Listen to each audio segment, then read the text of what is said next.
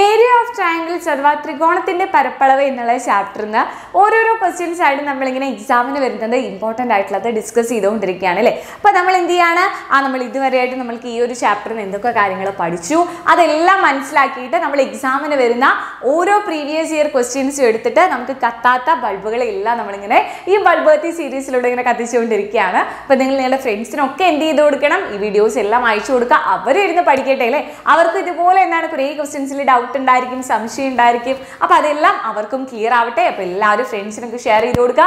അതുപോലെ തന്നെ നമ്മുടെ വീഡിയോയിൽ ഡിസ്കസ് ചെയ്യുന്ന ക്വസ്റ്റ്യൻ എല്ലാം നിങ്ങൾക്ക് ക്ലിയർ ആവുന്നുണ്ട്, മനസ്സിലാവുന്നുണ്ടെങ്കിൽ ആ കാര്യങ്ങളെല്ലാം താഴെ കമൻറ്റ് ചെയ്യാനും അതുപോലെ തന്നെ എന്ത് ചെയ്യുക, നമ്മുടെ ഈ വീഡിയോ ലൈക്ക് ചെയ്യാനും മറക്കരുത്. ഓക്കെ, അപ്പോൾ നമുക്ക് എന്താണ് ഏരിയ ഓഫ് ട്രയാങ്കിൾസ് എന്നുള്ള ഈ ഒരു ചാപ്റ്ററിൽ നിന്ന് നമ്മുടെ ഈ വരുന്ന ടേം 2 എക്സാമിന്, ക്രിസ്മസ് എക്സാമിന് ഉറപ്പായും ചോദിക്കുന്ന ചില ചോദ്യങ്ങൾ പരിചയപ്പെട്ടാലോ.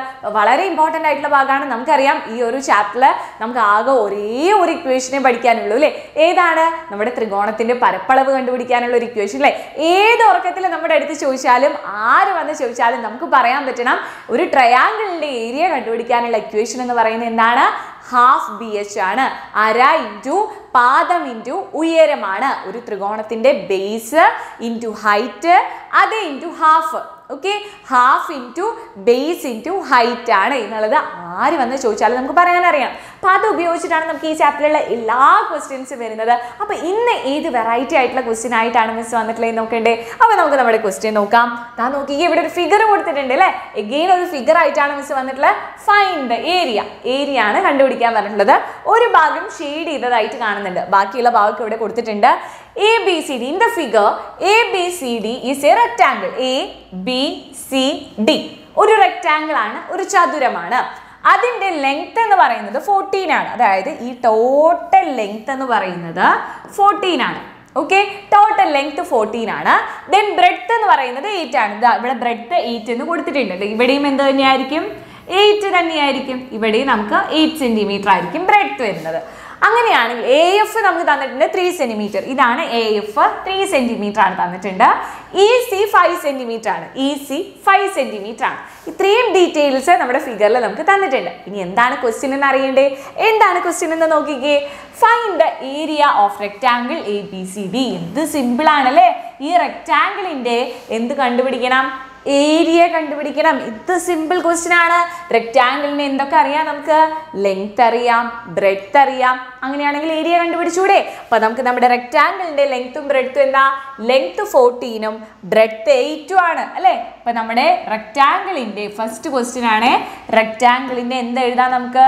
റെക്ടാങ്കിളിന്റെ ലെങ്ത് എന്ന് പറയുന്നത് 14 സെന്റിമീറ്റർ ആണ്, ബ്രെഡ്ത്ത് എന്ന് പറയുന്നത് 8 സെന്റിമീറ്റർ ആണ്. സോ നമുക്ക് ഏരിയ ഈസ് ഈക്വൽ ടു എന്തെഴുതാം?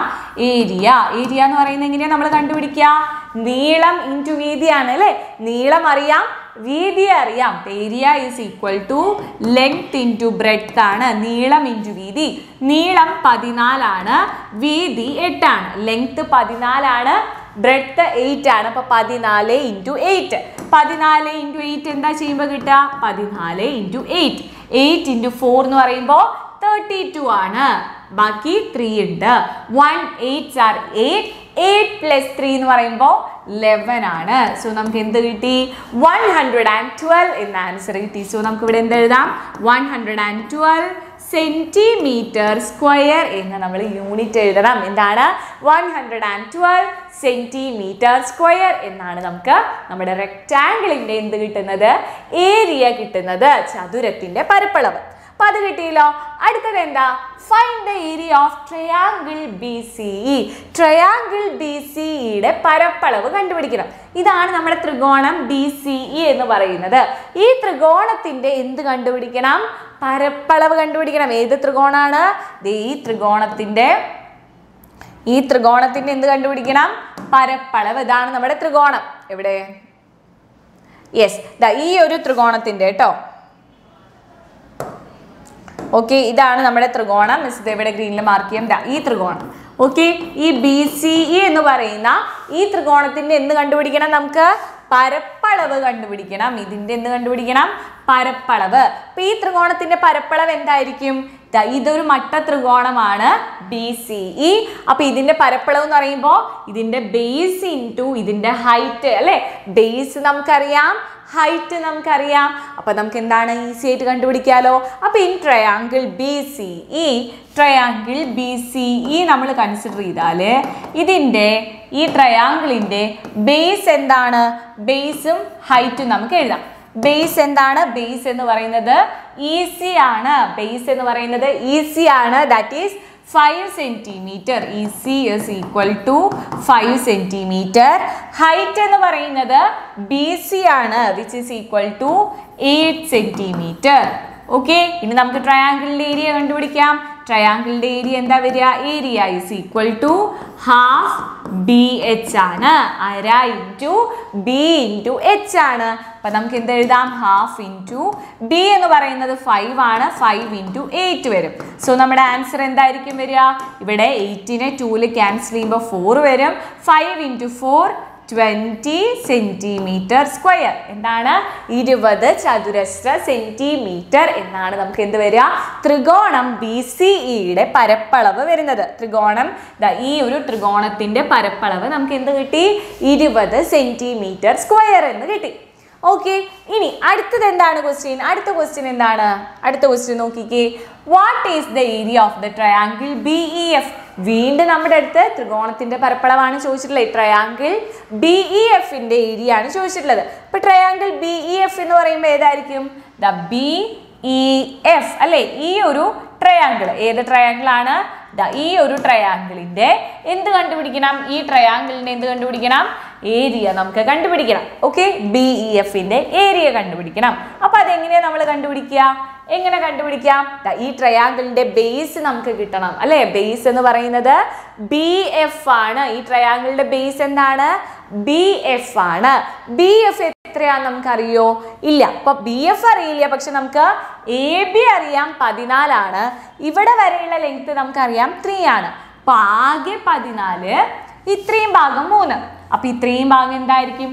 14ൽ നിന്ന് 3 പോയതായിരിക്കും.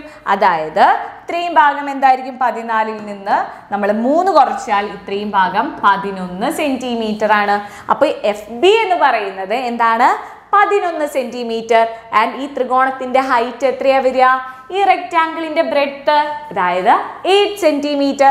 So triangle B E F നമ്മൾ കൺസിഡർ ചെയ്താൽ, ട്രയാങ്കിൾ ബി ഇ എഫ് നമ്മൾ കൺസിഡർ ചെയ്ത് കഴിഞ്ഞാൽ ഇവിടുത്തെ നമ്മുടെ ബേസ് നമുക്ക് കിട്ടി 11 സെന്റിമീറ്റർ. ഹൈറ്റ് എന്ന് പറയുന്നത് 8 സെന്റിമീറ്റർ. സോ നമുക്ക് ഏരിയ എന്തെഴുതാം?